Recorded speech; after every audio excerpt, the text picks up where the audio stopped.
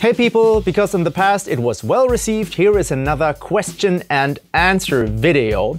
If you missed that you could send me your questions, please check and subscribe to my other social media channels on Facebook and Instagram, because every once in a while I do things like this or current news you will get on there. And I try to answer all your questions, even the very specific ones, because maybe they are interesting to other people as well, the answers, that is.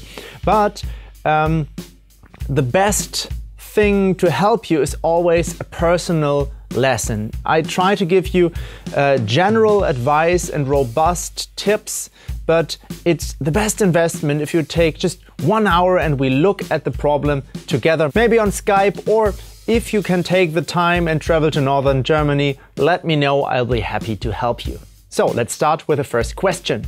And the first question is, broccoli or cauliflower? I mean, why or? Why not and? I mean, they're both, it depends on, please don't make me choose. And the next question is, can you do a video about double or triple strokes or generally foot technique on the drum set?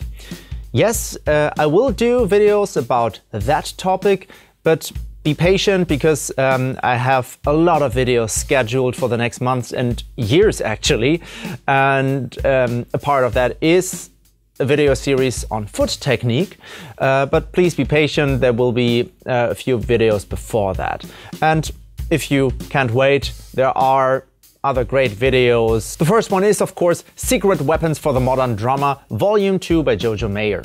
Question number 3, have you played live with a click, for example, with the band Ohrenfeind, and what's generally your experience with playing with a click? Yes, I have been playing live with a metronome, but not too many times, and not with Ohrenfeind, because here we thought it more important to have this lively interaction, this real interaction between the musicians. But what's very important is to use the metronome in rehearsals and preparation for gigs or studio recordings, because sometimes songs work in a specific tempo very well. Some songs have a bigger margin of error, so you have like a window of 20 to 30 beats per minute where the song still sounds good if everybody plays together and actually respects the tempo and tries to let the song sound best in that tempo. Because sometimes you have this phenomenon when you count in and somebody else, it's just not the comfort tempo for some person, and he or she speeds up or slows it down. This brings me to the next point. It's very important to actually clarify who is in charge of the tempo, because if you play with a click as a drummer, of course, everybody has to follow you.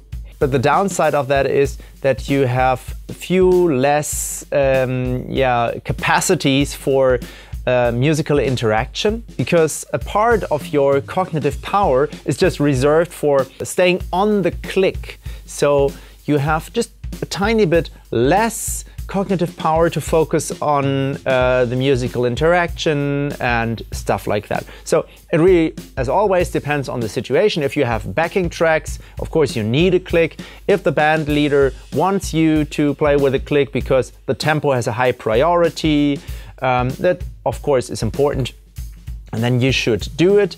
But I usually use the click for practicing, to practice my own timing, so I don't need a click. So, of course, I don't have perfect timing, but my timing has become much better, so we don't actually need to play live with a click. And what's a very good investment is to just put it on the table, the topic of timing and what tempo the songs should be, and then practice at a rehearsal with a click and change the tempo and see how the song sounds.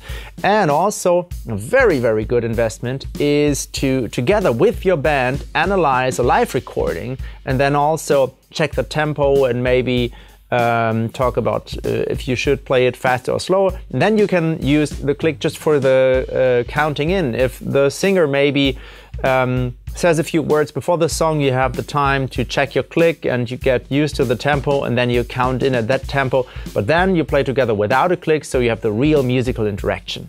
Next question. I can only play linear fills, but I would like to play more creative fills and more creative beats. I can only play boring basics. What's boring about basics? The most important thing, it will get you the furthest. A good groove, a good simple but musical fill-in on a well-tuned drum set. The best you can play in most cases. But of course, if you want to play more creatively, please do that. But be careful, because creative fills, creative grooves, that means something different for everyone. I have no idea what you mean with more creative fills. But generally, I would say just keep on learning, keep on practicing. The more experience you have, the more you will be creative. And also, if you know what you like, if you see or hear something that you would like to play, analyze it. Go deep and try to find out what are the necessary basic skills to play like that. Not to play that one fill-in, but to play like that and practice that. And of course, there are some books or videos about that. I have 2 videos on more creative grooves and 2 creative fills as well. Next question. Can you make a video on Ghostnotes? Yes, actually, I have a video on that topic in mind already. I will do something about it. But if you already know what you are interested in, what you want to learn, then just again, go out and do it. You don't need me. Of course, I'm flattered that you ask me this question, but if you want to learn something about Ghostnotes, and it's a vast field, I don't know what specifically you want to learn, what application you want Ghostnotes to learn for. So just go out and do what you want to learn. There are videos and books and other things about this topic. So just do it. And again, I can help you the most if you just get in touch with me, and we'll maybe make an online lesson. How relevant are the up and down strokes in rock and pop music? In the beginning, it was impossible for me and I couldn't do the movement. And now I'm only doing the up and down strokes, but I'm not allowed to do this in my lessons. I don't actually understand why you're not allowed to do that. If you can play the technique, then please use it. I'm sure that your teacher thought of something and maybe has a plan in mind, but if you're able to do it and if you know what to avoid, then why not use it? For those of you who are not aware, the up and down stroke is a very simple technique, a very common technique, where you play, of course, a downstroke and then use the upward motion to make a secondary but softer note. That is not by design, but just naturally it has to be softer if you do this movement. And you can play very fast because you have 2 notes for every downstroke, but of course you always have this accent. It's commonly used in faster music, of course, so played on the hi-hat or the right cymbal, and very much in pop, rock, and metal and other styles. And so yes, it's very relevant, but be careful, you also have to be able to not play this, because sometimes you don't want the accent. You want just soft, even notes on the hi-hat or the right cymbal, or you want to accent all the notes. So yes, it's very relevant. You should be able to use this technique, but you should also be able to not play this technique. Because usually when we have a new technique, we play it everywhere. In German, there's this phrase, if you have a hammer, everything looks like a nail.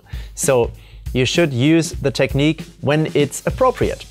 Here's a question I've heard before and actually answered before, but it's so important and I hear it so much that I just answer it again. I'm a little frustrated with my left, my weaker hand. I'm just not as good with the techniques with my left hand. Are there any specific exercises to train the weaker hand, and how can I get over my frustration in practicing? If you're frustrated, you maybe have set your goals a bit too high.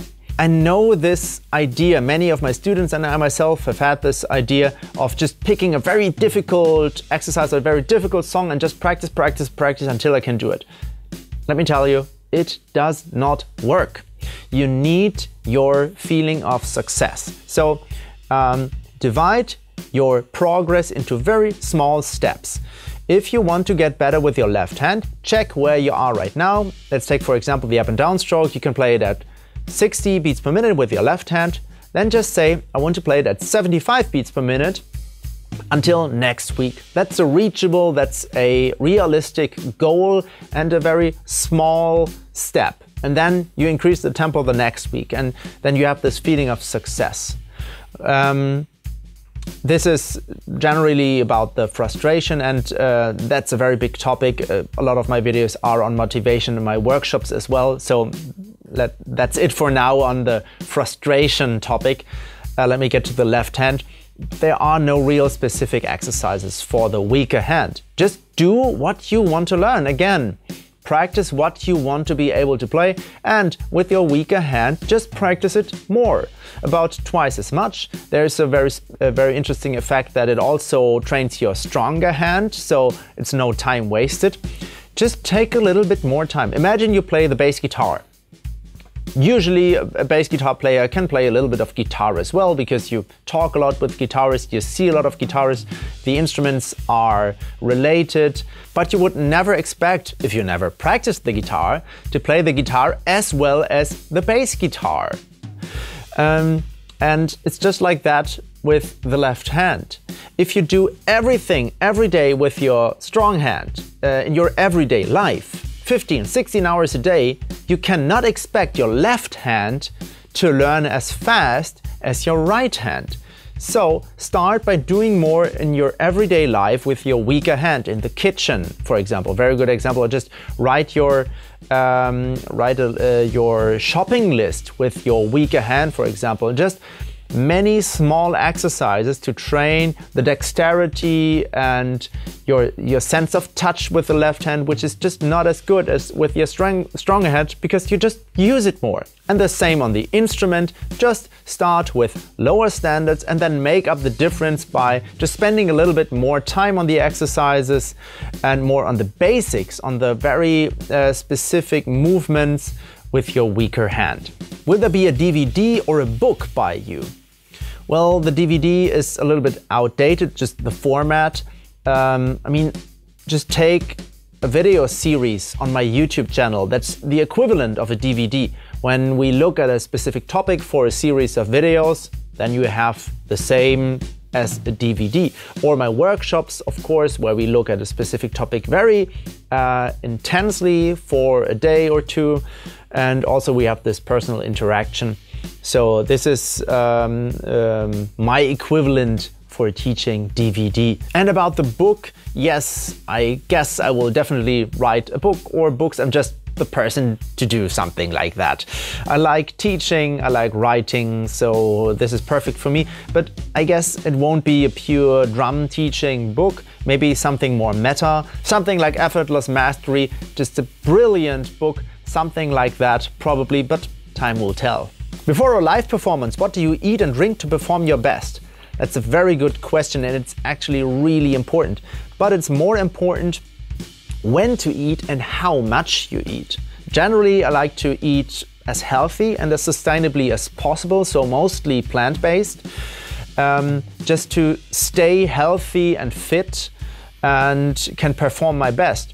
And on the day of the show, everything I do is just to the goal of playing the best show possible. And of course, this includes nutrition. And if you just deal with the topic a bit, then you get a good feeling what works for you and what does not work for you. So just try different things. For me, what works good is to eat 2 hours minimum before the show. 2 to 3 hours is best. Then I have just a normal meal, not too much and not too many carbs. Then a bit of rest, maybe a coffee. And then I change, so I like to warm up in my in the clothes I wear on stage. I like to warm up thoroughly, maybe even up to 2 hours. Not that I'm exhausted before the show, but I just like to practice, and if I have the time, I actually practice. And this before the show, and this is my warm up. Then I take some time with my bandmates, just get the vibe. And ironically, then I sometimes again need a snack, but that does not make me tired, just to keep the level.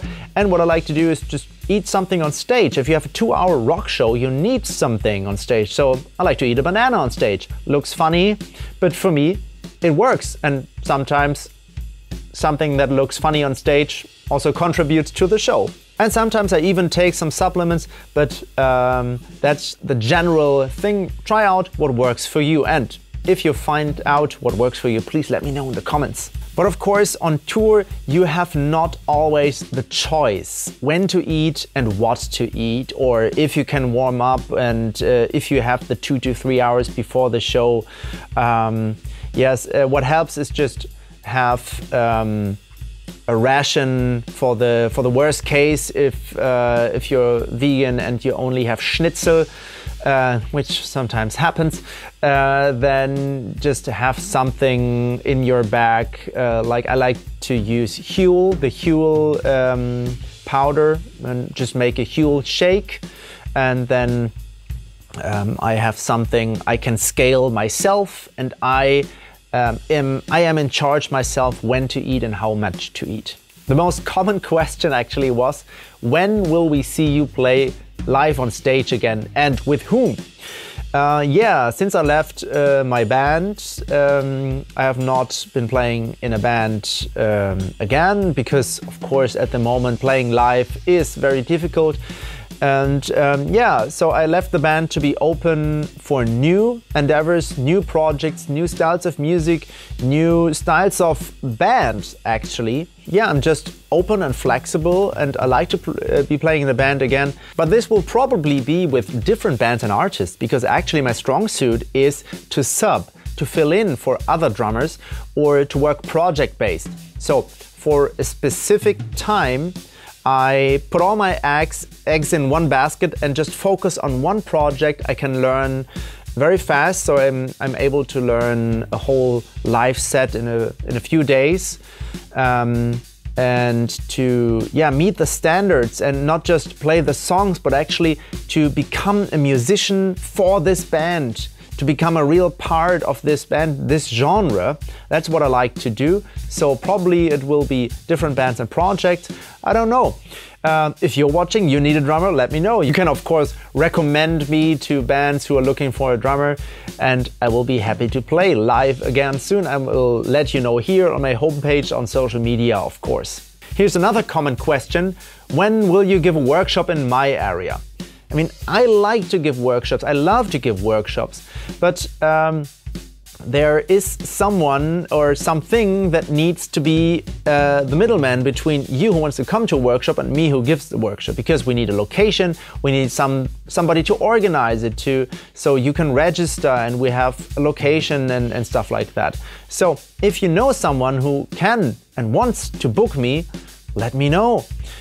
We just need someone with experience in booking and a good location. Of course, fortunately, we don't need that much for my workshops, but we just need somebody who is the organizer. Maybe you yourself want to be the organizer, then just contact me. I'll be happy to answer, and maybe I will give a workshop in your area.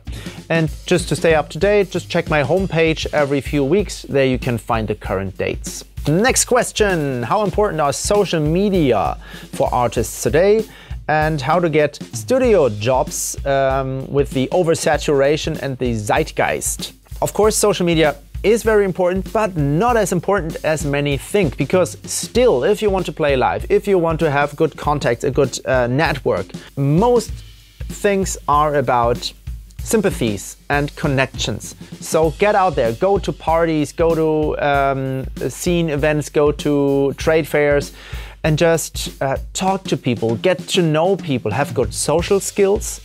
And this is your best bet. But of course you should cover the basics, so have a good Instagram profile, Facebook, YouTube, so people can find you and people see that you take your job seriously.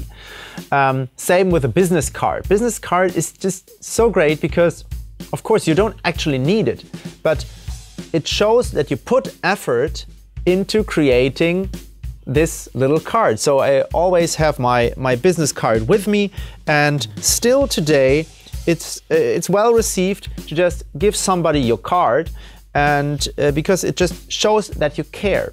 Also, you should have some videos on YouTube, live and in the studio, so people see that you can play well, but also make a good live show. But of course, if you want to make a living on social media like I do on YouTube, then of course it's much more important. You can make a whole career out of drumming on Instagram. Then this is your main field of endeavor and not just promotion. So if you want to get studio jobs, again, it's mostly about connections, networking, sympathies. So just talk to people, offer your services, maybe play a few gigs free of charge and get recommended, stuff like that.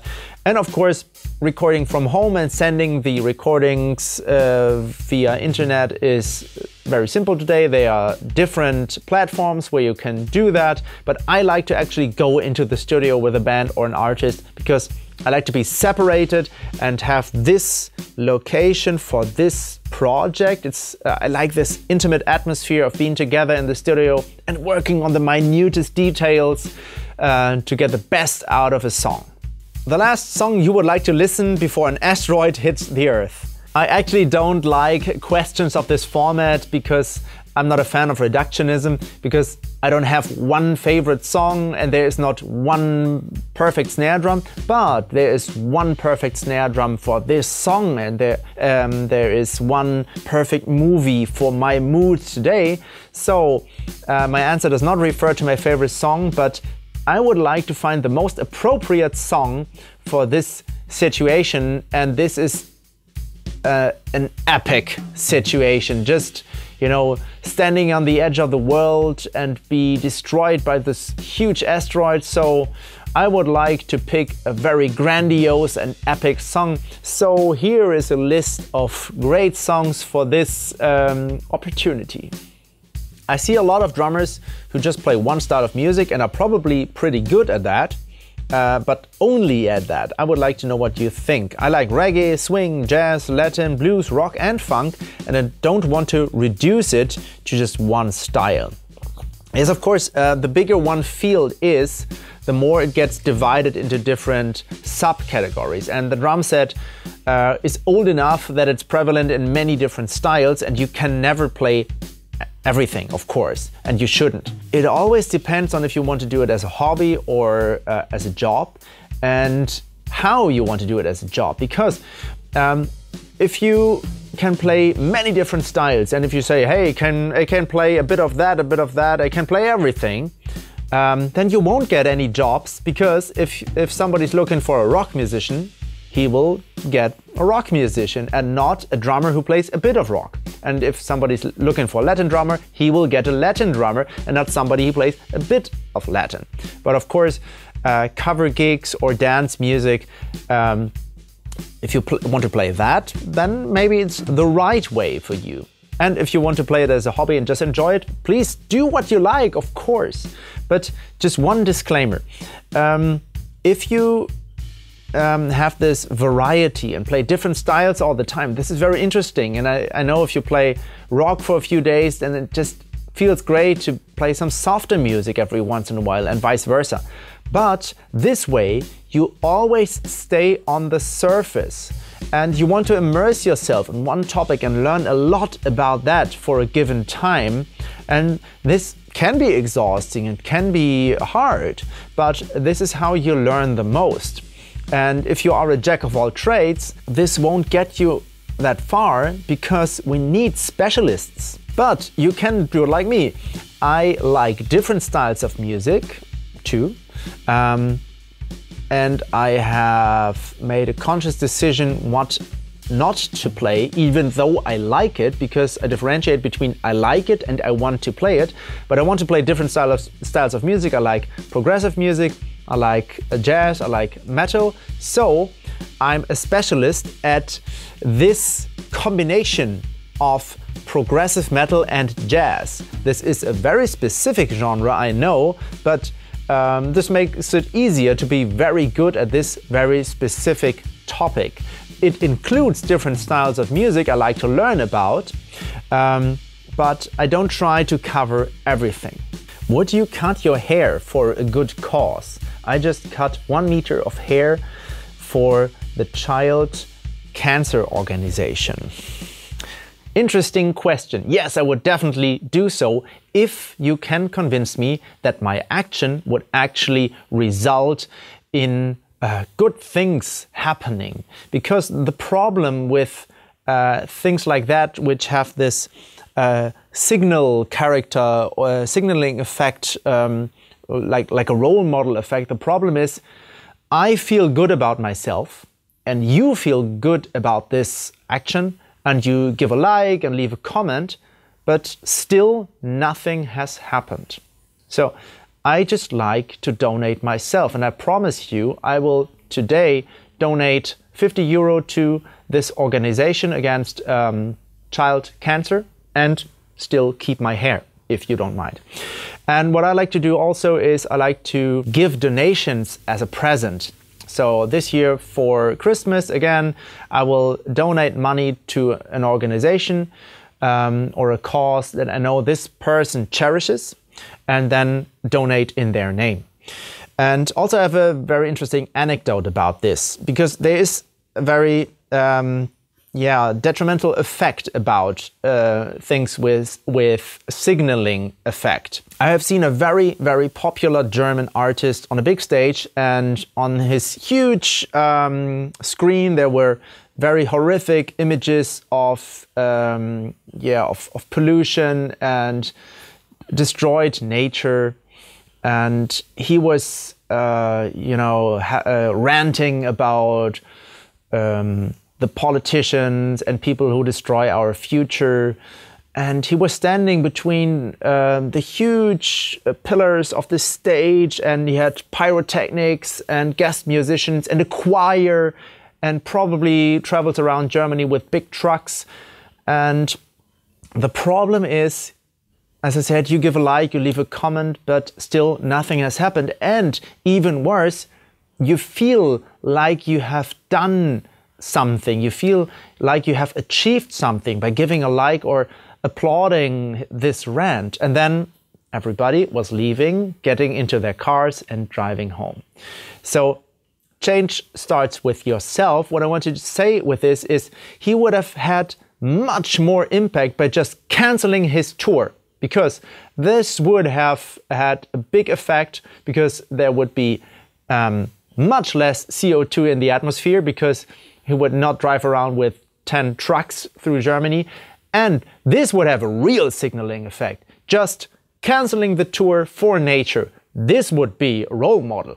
So I don't like things with this big signaling effect. I like to do things. I don't have a car. I do everything by bike and with a train. I like to reduce. I like to recycle and reuse, of course. I watch closely how my sponsors work, if they work sustainably. And I think this is much more important than just being a role model, but on the surface and not acting myself. So as I said, I promise you I will donate 50 euro today to the child cancer organization. Maybe you want to add something to that. Maybe you want to give donations as a present this Christmas. That would be great. Thank you all very much for your questions. I hope to see you in the next video next Thursday. Until then, take care and bye-bye.